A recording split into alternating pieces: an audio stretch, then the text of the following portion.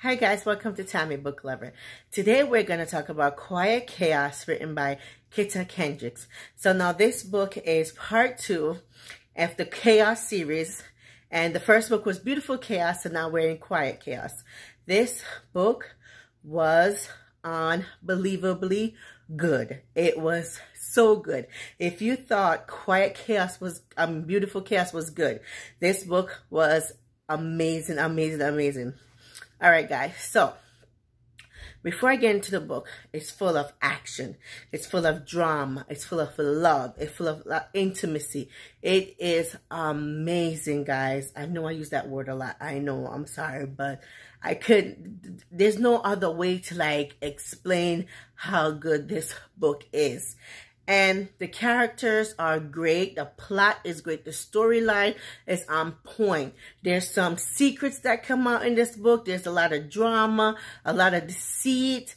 It was so good. So good, guys.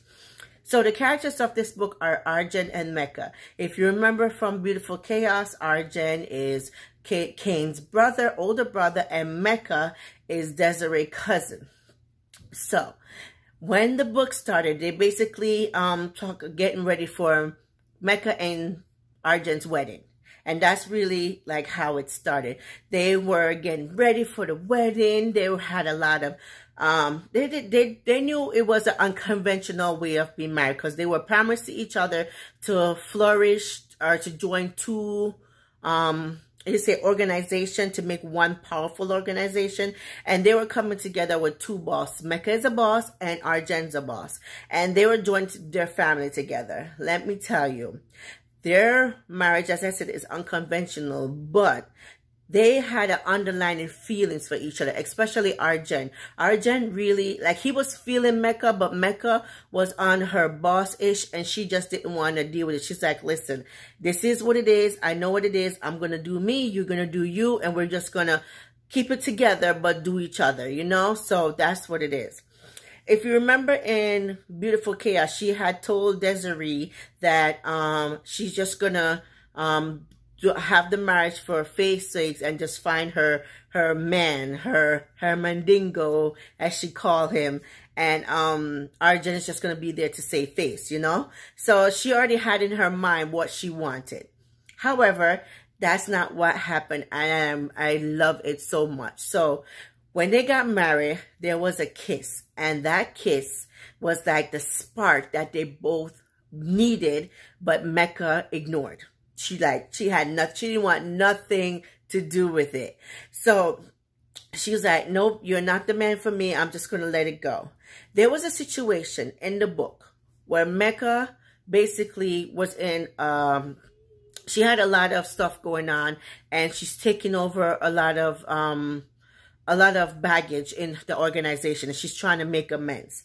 Arjun could save her, but because of the person she is and everything that she went through, she's like, no, I could do this. So she's like, okay, I'm going to come up with a plan. I could do this, I could do that, and I could find some money to basically solve the situation. I think, in my opinion, she should have went to Arjun, even though I understand her point as being strong, independent, and hard-headed and all that stuff. I really think she should have went to Arjun, because she didn't have enough time to went to him sooner. She did go to him eventually, but she should have went to him sooner, because she didn't have enough time to come up with the money that she needed to solve the issue. And he was there, but she really don't know his network either. She just kept on saying that, I could figure this out. But eventually, when she went to him, he said, oh, okay, no problem, whatever you want. And he just basically went with her to cuddle her, whatever the word is, and to agree with her and say, okay, no problem, whatever you want. And when she called the other people and said, oh, I have this and we'll get it to you, he's like, oh, it was already taken care of. She's like, what? Yeah, it was already taken care of. And that was it. And then she's like, in her back of her mind, she's like, he did this. I really wonder his net worth. And I'm like, you don't know your husband's net worth. What is going on? So I was like, okay. And that was just one situation in the book where I thought that she should have went with him sooner. Anyway, the book story continued. They started to learn about each other more. They started to basically fall in love with each other, and it was so nice, so intimate, so rich. But behind that, they had a lot of deceit going on. They had a lot of people that's behind their back, like they can't trust them. And then the secrets, oh my gosh, the secrets that came out, you're like, what in the world? I can't believe that this is really happening. Like, this it shouldn't be happening. I'm like, no way. Right? So when the secret came out and they finally found out what's going on, I'm like, nah, it wasn't right. It was not right. And then the most touching part of this entire book was when Mecca and Arjen both confessed their backstory of how they were treated when they were younger, the situations that they went through, their emotions. Let me tell you, no one have any idea the situation that these two characters went through, and they are so strong today. Like, they had so much going on. So they were hurt so much that I am surprised how strong they are. I'm not gonna lie to you, because a lot of people would have given up. A lot of people wouldn't want nothing to do with it. A lot of people would have been dead, to tell the truth.